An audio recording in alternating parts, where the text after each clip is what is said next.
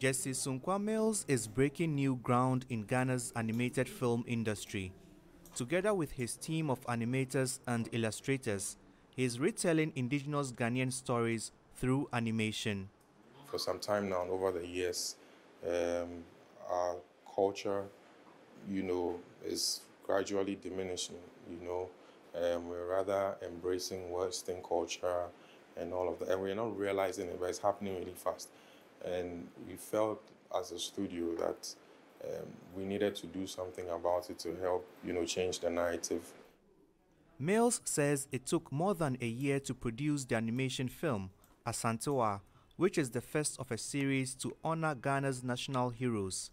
The film tells the story of the Ashanti warrior queen, Ya Asantewaa, who led the fight against the British during their colonial rule in Ghana. Crowds flocked to see it when it premiered at cinemas in Accra. This only goes to show how much Ghanaians have been yearning for so long to see something of the sort. Ghanaians have shown that they are really proud of their own. They just weren't getting content like this.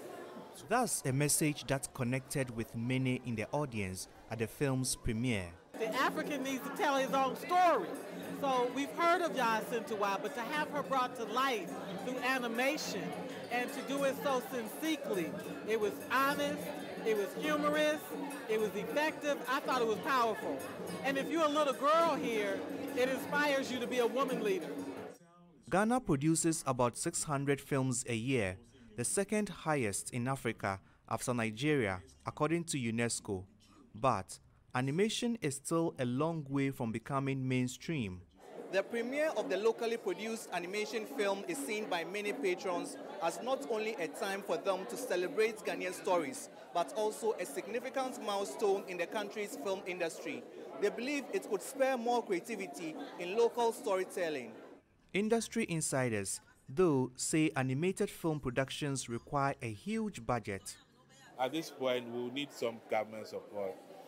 We need some private sector support too.